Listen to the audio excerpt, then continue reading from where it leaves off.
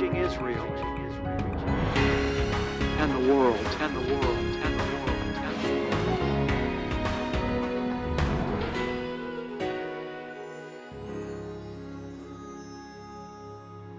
Today we have a special episode because we're going to be talking about Hanukkah as we're entering into the Hanukkah season. And honey, when I was filming the message that we're going to show in just a bit, you had commented that behind me when I was filming, on the one hand, we had Herod's castle. Yes, off on your right, yeah. And then on the other hand, there was Bethlehem. And you were sharing with me what really hit you about that. Yeah, it really marked me that on the one hand, it was like a visual of our spiritual battles that we all have every day. And that is on Herod representing how he wanted Yeshua killed and he didn't want him to become king. And then Bethlehem on the other side of Rabbi represented the Lord that reigns. And Yeshua came, he accomplished his divine purposes and reigns as King of Kings today. The same battle that was raging 2,000 years ago, the Messiah being born and a murderous spirit from Herod trying to kill him. Beloved, we are in that same conflict individually today. The spirit within us is in constant battle with the darkness that surrounds us. But you know, he that's born of God overcomes the world. So I speak strength and victory over you today personally during this Hanukkah season. And I declare that you'll continue to grow in the kingdom of God and be more and more a beacon of light on the earth. Amen. Hanukkah, oh Hanukkah, let's light the menorah. Let's have a party and all do the hurrah. Well, I know I'm not on television to sing today, but I wanted to just introduce you to the Hanukkah spirit. That's a song that we sing during this time of year as we're celebrating the victory that God gave the Maccabees over the Greco-Assyrians that had defiled their temple and taken over Jerusalem. So I'm going to go back now and tell you the story that led to the celebration of Hanukkah, what Hanukkah means.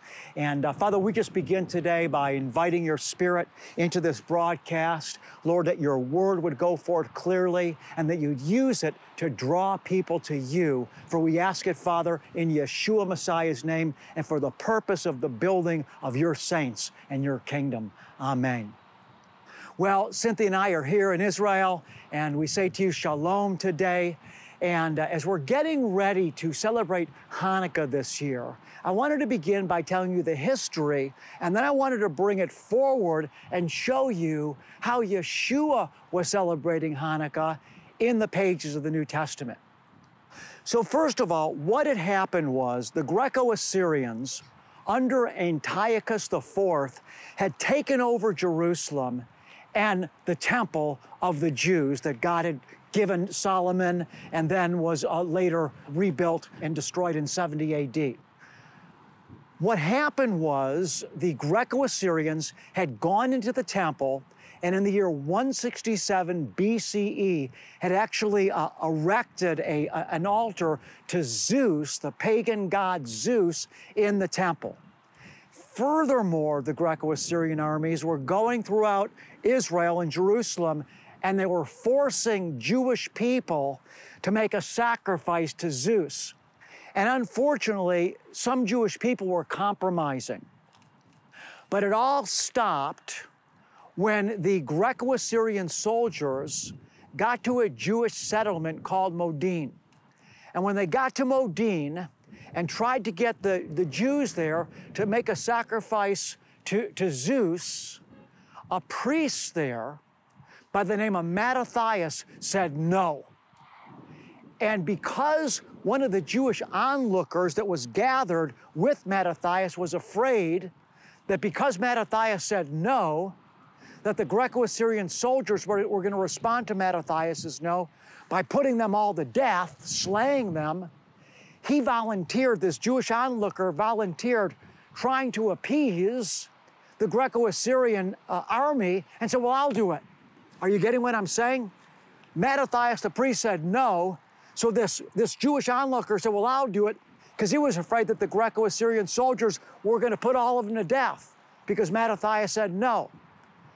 So when this Jewish onlooker said, I'll do it, Mattathias turned on the Jewish onlooker, and then that so riled and rallied the other Jews that were gathered there to stand up in solidarity and to resist this pressure to conform or to be Hellenized. That's what the term was that was going on. These Greco-Assyrians were trying to Hellenize the world, including the Jewish people, to worship like them and to adopt their customs.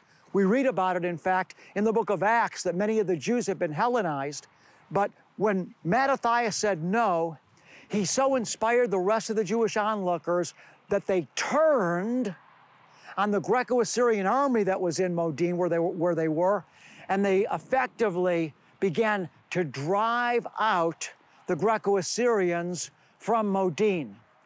And this movement that was started by Mattathias's resistance, it grew and it grew, and eventually more and more Jewish people joined the movement, and they began to take place in what is known today as guerrilla warfare, where they would hide and they would wait for the Greco-Assyrian troops to come into an area.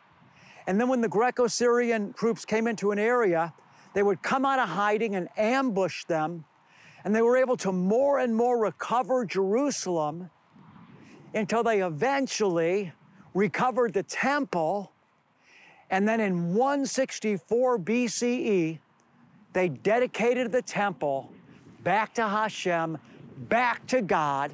And that's where we get the name Hanukkah from.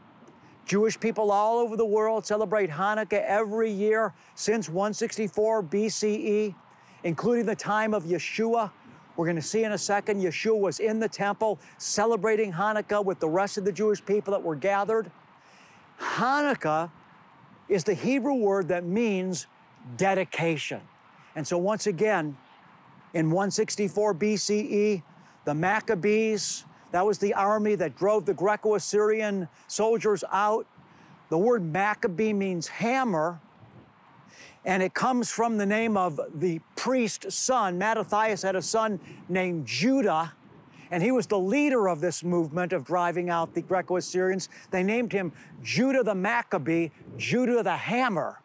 And so that's the name that's given today to the army that was successfully able to drive out the Greco-Assyrians. We even have a Jewish Olympics called the Maccabee Games, named after these Maccabees that drove out the Greco-Assyrians and was able to recapture the temple and dedicate it back to the Lord.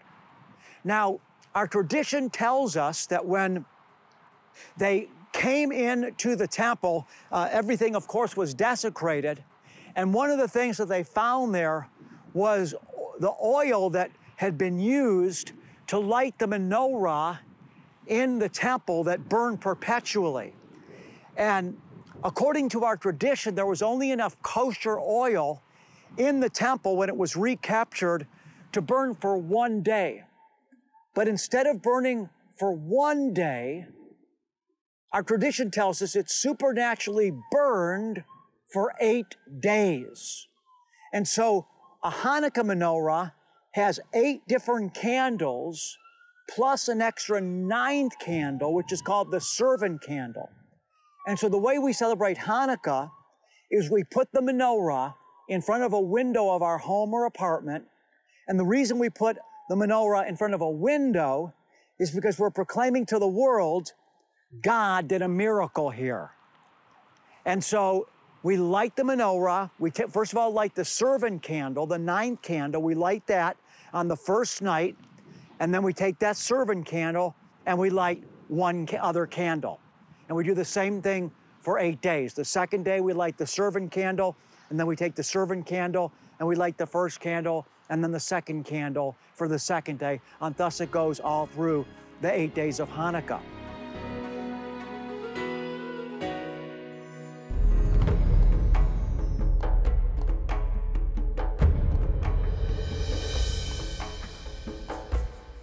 Well, I've got some very special and exciting news for you tonight. Tonight is a Jewish holiday that Jesus celebrated. Tonight is the first night of Hanukkah. Now, Hanukkah is Hebrew for the English word dedication.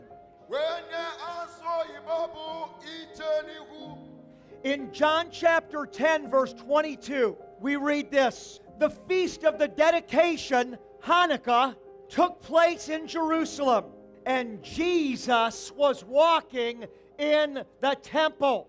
Hanukkah is a feast that Jesus celebrated. Jesus celebrated it, we're going to celebrate it. Baruch atah Adonai Eloheinu melech haolam asher kiddushanu b'mitzvotav v'tzivanu lehaligner shel Hanukkah.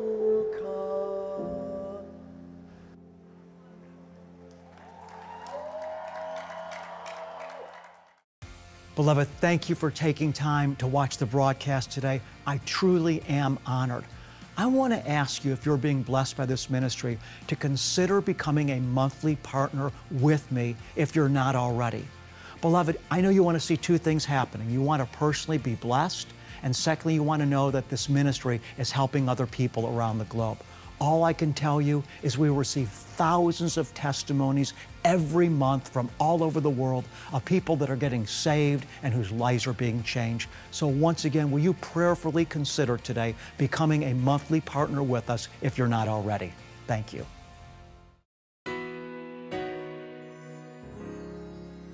It's interesting that Jewish people are so galvanized by Hanukkah. You'll see these menorahs even televised all over the big cities of the world, where different Jewish groups will rent a huge space in London and someplace in Australia, and all over the world there'll be thousands of Jewish people gathered together to celebrate the lighting of the menorah. They have a huge menorah up on a big stand, and they'll light the candle each night. So Hanukkah is a huge galvanizing holiday for the Jewish people. But interestingly, the holiday of Hanukkah is nowhere mentioned in the Hebrew Scriptures. It's nowhere in the Jewish Bible. Of course, the whole Bible is the Jewish Bible, but I'm talking about the Old Testament. The only place that Hanukkah is written about, beloved one, in the Scriptures is in the Brit Hadashah, or the New Testament. And so we read about Hanukkah in the Gospel of John, chapter 10, again, the only place in Scripture. So let me read for you, beginning in the 22nd verse of Yochanan, we say in Hebrew, John chapter 10. At that time, John writes, the feast of dedication. Why does he say dedication instead of Hanukkah? Because dedication, once again, is the English translation of the word Hanukkah. It's the same thing. One's Hebrew, one's English. At that time, we could say Hanukkah took place at Jerusalem, but because the New Testament for us is written in English, it's written as the Feast of Dedication took place in Jerusalem, or at Jerusalem, where we're at right now. It was winter, and Yeshua was walking in the temple in the portico of Solomon. The Jews then gathered around him and were saying to him, how long will you keep us in suspense? If you're the anointed one, meaning the Messiah, of course our Bible says Christ, if you're the Christ, but Christ is just the Greek word for the Hebrew Mashiach, which means anointed one. So they said to him, if you're the Mashiach, tell us plainly. Yeshua answered them, I told you, and you do not believe. The works that I do in my Father's name, these testify of me. But you do not believe because you're not my sheep. I want you to notice two things here. If someone doesn't want to believe, beloved ones, you can argue with them till you're blue in the face, If they don't want to believe, they're not going to believe. They said to Yeshua, if you're the Christ, if you're the Mashiach, tell us plainly. Yeshua said, I told you, but you didn't believe me.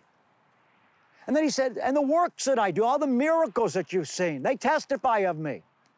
But then he said, but you did not believe because in verse number 26, you're not my sheep.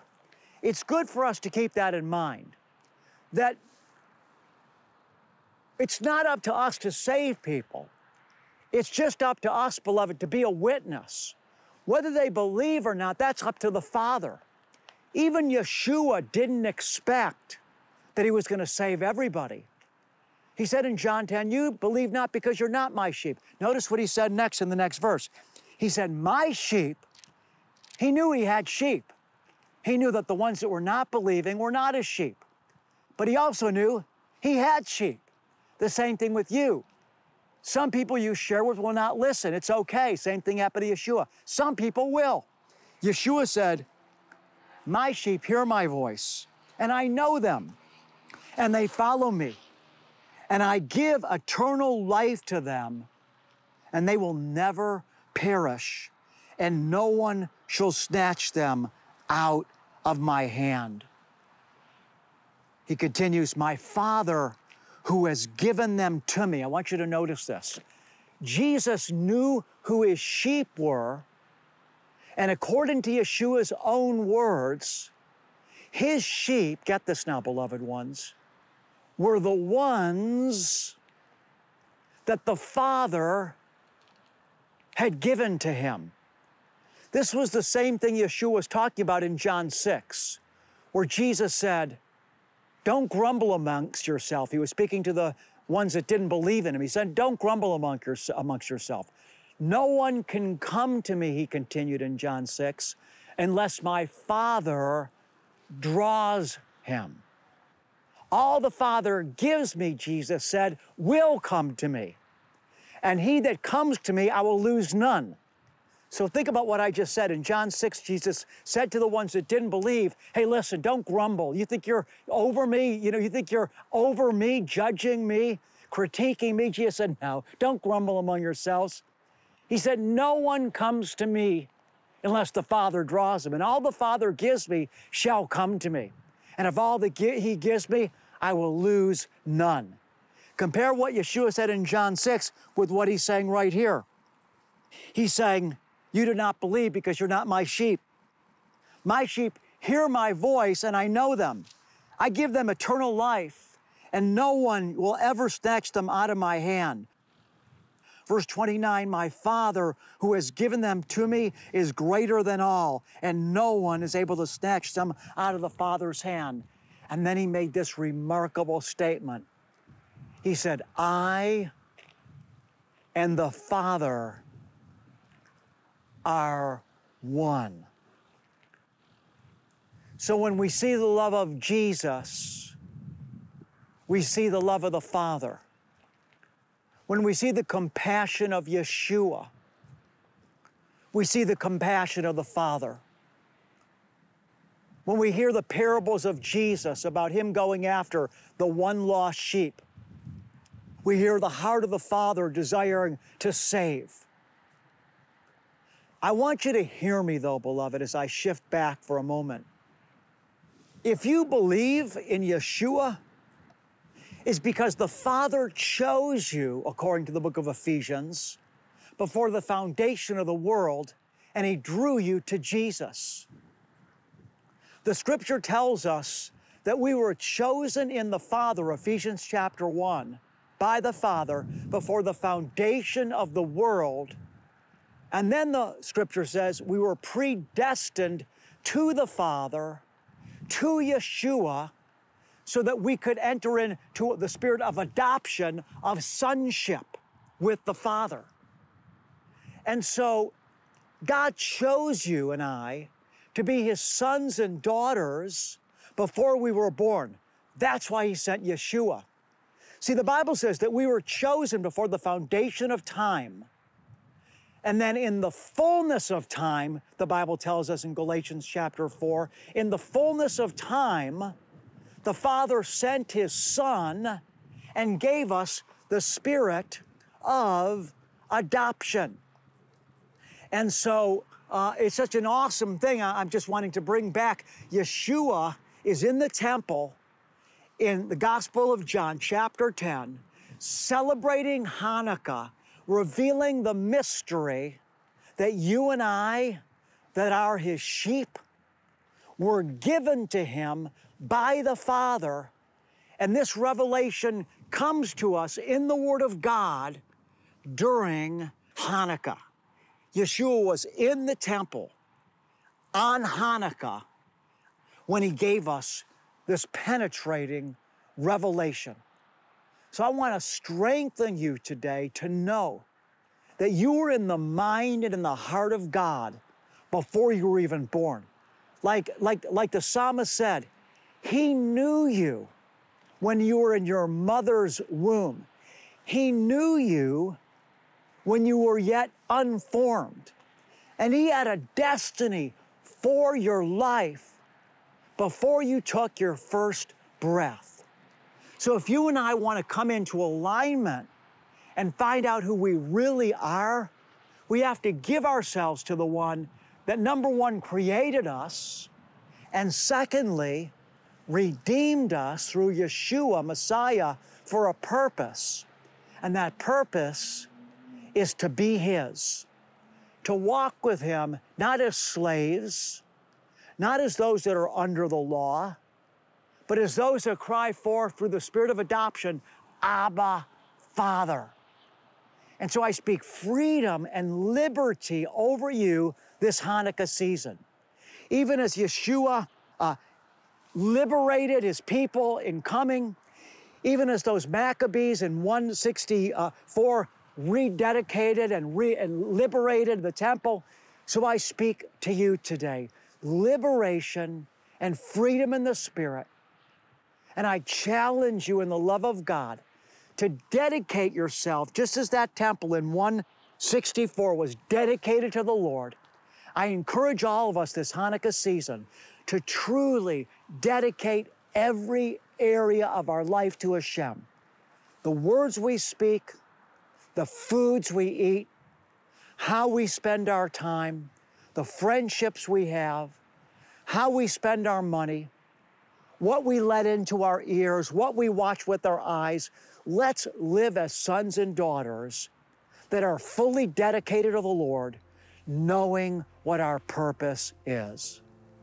God has created good works for you and I to walk in. And Yeshua is returning quickly, He said, to reward to each and every one of us for what we've done. We only have a short time, beloved, on this planet. Let's use it wisely, and let's dedicate ourselves, spirit, soul, and body, fully to Him. As I'm thinking today about Hanukkah and how that relates to us, what we're doing with your help through discovering the Jewish Jesus, I think of this. Hanukkah was about the recovery of Jerusalem and then the rededication of the Jewish people's temple. Today, as the gospel of the Jewish King Messiah, Yeshua, goes forth, once again, Jewish people are being recovered into a true and authentic relationship with the Creator. And beloved, those of you that are supporting this ministry, it's happening with your help. We're meeting people here in Jerusalem, Jewish people that are feeding their souls on the ministry of God's Word through discovering the Jewish Jesus. So I want to ask you for your financial help and your continual financial support, because the truth, beloved, what we're doing, it's not free. It costs money, and it's only with your help that we're able to spread the gospel around the globe. Thank you for your Hanukkah offering. Give your special Hanukkah offering or partner with this ministry by writing to Discovering the Jewish Jesus, P.O Box 777, Blissfield, Michigan 49228. Or to give by credit card, visit discoveringthejewishjesus.com or call 1-800-777-7835 or text the keyword Rabbi to 45777. To show our appreciation, we'll send you an audio CD and download of Rabbi's Message of the Month and our most recent newsletter. Your gift is bringing salvation, healing, and deliverance to Israel and the world through television, internet, and crusade outreaches. Finally, many of us have honored God with our finances while living, but have we considered how we can honor the Lord with our finances when we pass on? For more information, click Will and Estate Gifts at discoveringthejewishjesus.com. In the book of Numbers, chapter 6, the Lord gave instructions to Moses and Aaron to speak this blessing over his people.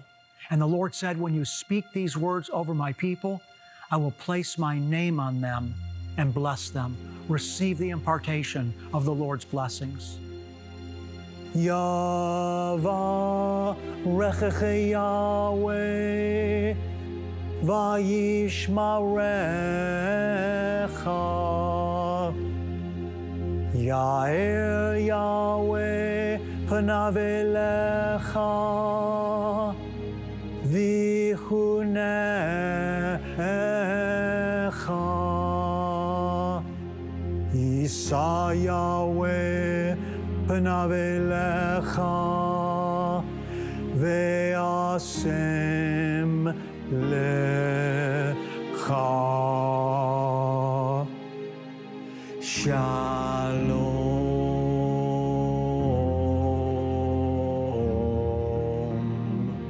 The Lord bless you and keep you. The Lord make his face shine on you and be gracious to you. The Lord lift you up by his countenance, and the Lord give you, beloved one, his peace. God bless you, and shalom. Authentic, straightforward, and uncompromising. Find Discovering the Jewish Jesus on all your favorite social media outlets and stay up to date on the content you love. Follow us on Facebook, Twitter, and subscribe on YouTube. Connecting with Discovering the Jewish Jesus has never been easier. If two of you agree on earth about anything that they may ask, it shall be done for them by my Father who is in heaven. Let our prayer team pray for you. Send us your prayer request today by visiting our website or writing to the address on the screen. Our prayer team lifts up every individual request before the Lord. And then, as God answers your prayer request, or if God has touched your life through Discovering the Jewish Jesus, send us your testimony. We want to rejoice with you, and your testimony will encourage others. We overcome by the blood of the Lamb and the word of our testimony.